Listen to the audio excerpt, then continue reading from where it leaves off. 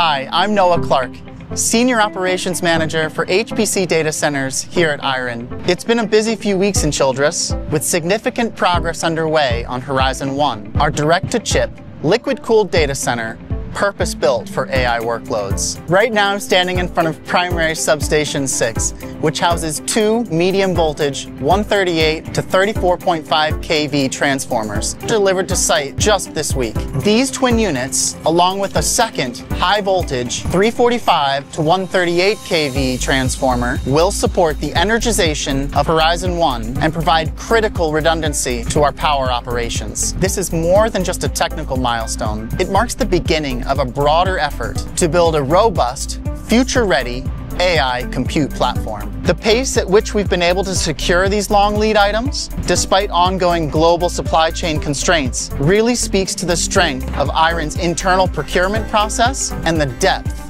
of our supplier relationships. It also highlights how quickly we're able to scale complex infrastructure, positioning us to meet surging demand with speed and confidence. Having these critical long lead items on site ahead of schedule puts us in a strong position for our target Q4 2025 delivery of the Horizon 1 data center. As you can see, earthworks are progressing rapidly as we prepare the site for foundation work set to begin in the coming weeks. What we're building here in Childress, which will support rack densities of up to 200 kW, represents a new class of infrastructure purpose-built for AI. Meeting the rapidly evolving demands of AI requires flexibility, speed, and innovation.